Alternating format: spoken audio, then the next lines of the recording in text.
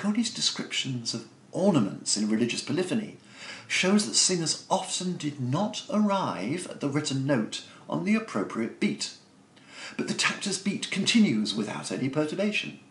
It's like Ella Fitzgerald. She knows where the beat is, she just chooses to sing around it, and the beat itself never falters.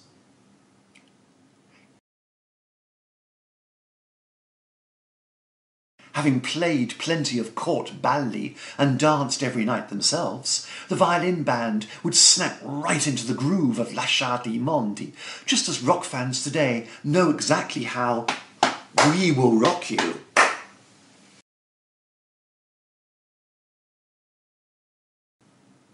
Jazz musicians have a useful language of making a regular, stable groove feel up-tempo or laid back.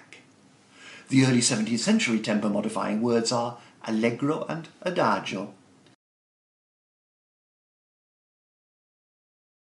In dramatic monody, the basso continuo regulates the singers just as the tactus beater does in church and chamber music.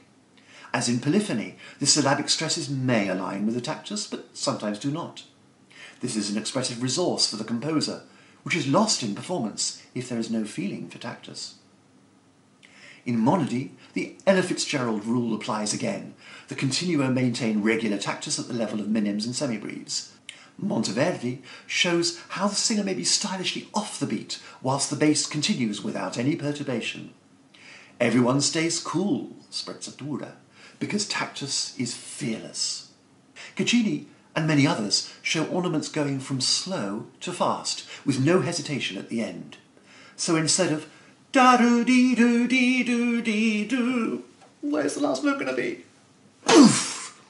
With a resounding thump on the unaccented last syllable, we have da-do-dee-do-dee-do-dee-do. And if the singer arrives late, let it be.